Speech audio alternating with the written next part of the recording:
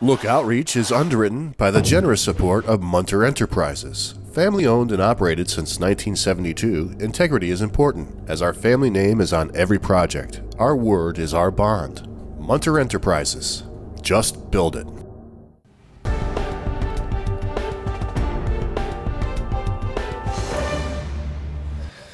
Welcome back, everyone.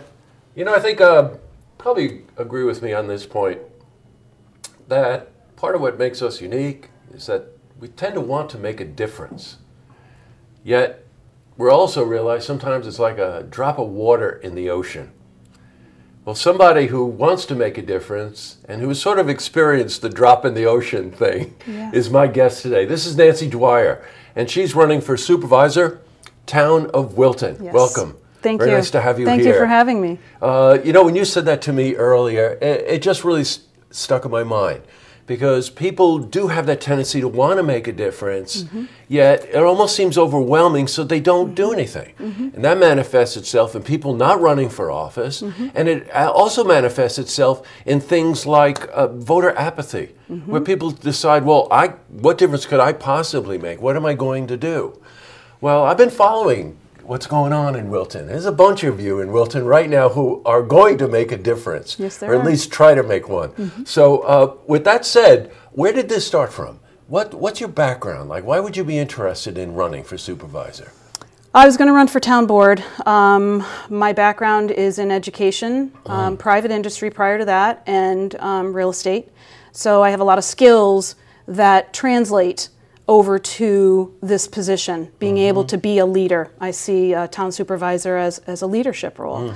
And you have to be able to negotiate and collaborate and motivate and communicate and advocate is a big thing. I do that for my clients, and it almost seems like that's a lost art in politics when you think of the divisiveness and whatever. And we all are entitled to our opinions. You hear me say that all the time. But right now, you wonder when people think, I couldn't possibly make a difference. It's just way, way too divided. But when you start using words like negotiate and leadership, these are the basic tenets of what makes a democracy work. So, if you've got the will to do it and decide to go out there and put yourself out there, then, woo. Well, and I did. I started off on the national level and felt like a drop of water in an ocean. And this opportunity came up 2017, November 7th. We have local races going on, and I'm able, right? My family's in a good place. We're financially, I can do this. I'm willing.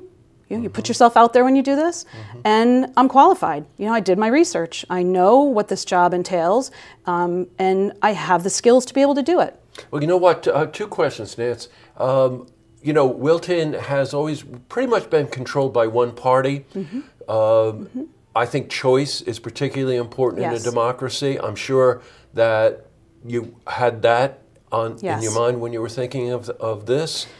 And I say to people now, if nothing else, this slate of candidates has raised the bar. It's kind of awoken people. And when you now have a good reason to go to the polls. It's not a given that the person who was there before is just going to run and no one else against them. So now it is a motivator for people to wake up a little bit and sit up at the table a little taller and come out and vote. You have a choice. Yeah, you have a choice.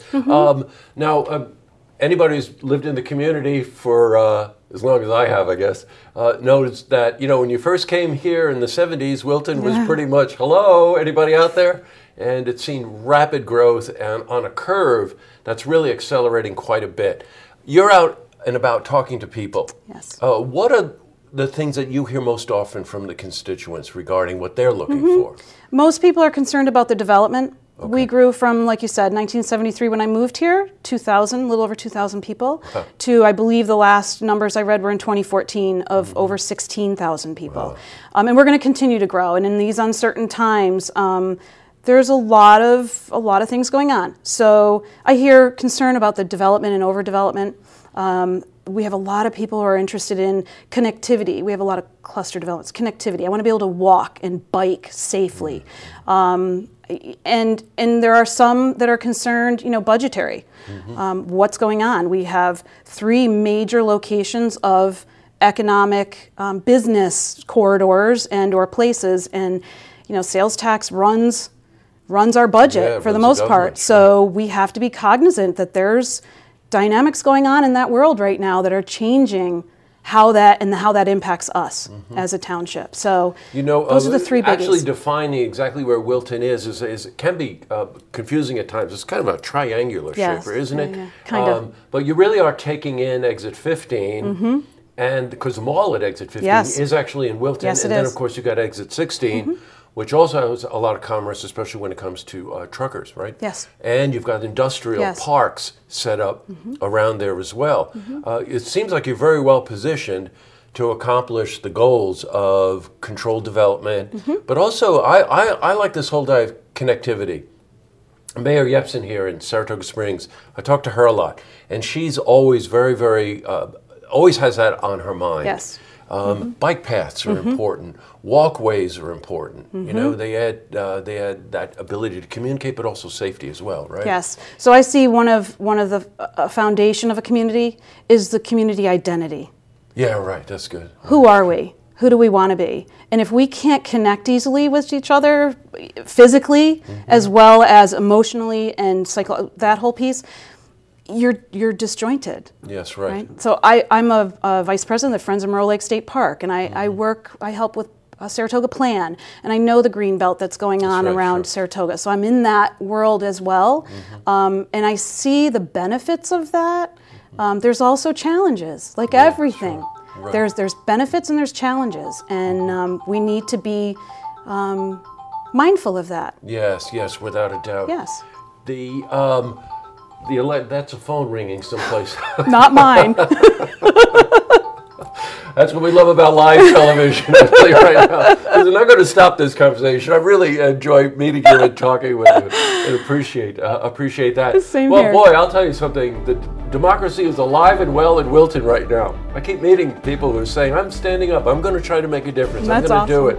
And it all involves leadership and connecting the community and whatever.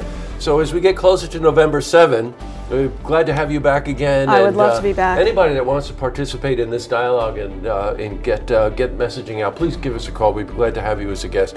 But Nancy, real pleasure to meet you. Same here. I look forward to speaking with you again. I do too. Okay, you take care. Thanks for the opportunity. Sure, you're welcome.